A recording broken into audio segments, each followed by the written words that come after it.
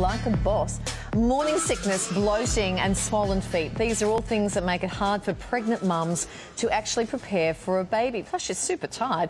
There are cots to assemble, nurseries to paint and nappies to stockpile. But now some expectant mums and dads are flat out refusing to do it. Instead, they're using Airtasker and paying strangers to help them out along the way. For more, we're joined by Airtasker Ambassador Jules Sebastian. Hey, Jules, welcome back. Jules. How are some expectant parents using Airtasker just to make life a little easier? I wish I knew about Airtasker when I was pregnant, because I would use it 100%. It's really good because you can use it right from the beginning of pregnancy right through to the end till birth. So from the beginning, people are using it to ask people to bake them gender reveal cakes. Do you know what that is, Les? I'm listening to you.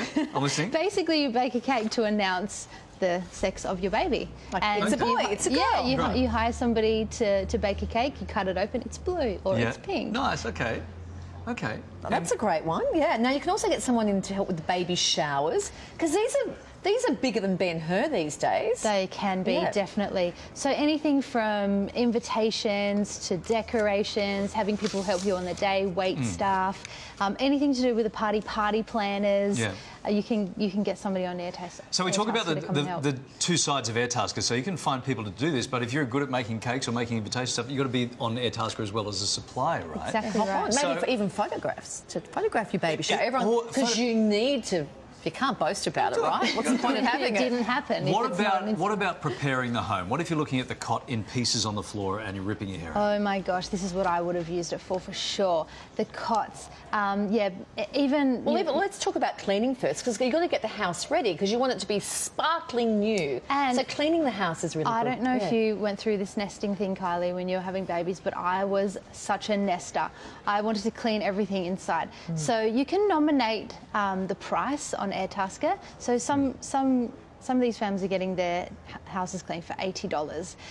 Get someone to come in, you nominate the price, and it's great both ways. So you can get somebody to help you, but also if you're looking to earn a little bit of extra cash, then that's a great way to do it as well. Yeah, and then even through then to the assembling stuff like the cots and change tables and all that. Yeah, because that can be really time-consuming and actually really hard, and you can get it really wrong. And that's the last thing you want, is a wrong put-together cot for your baby. Right.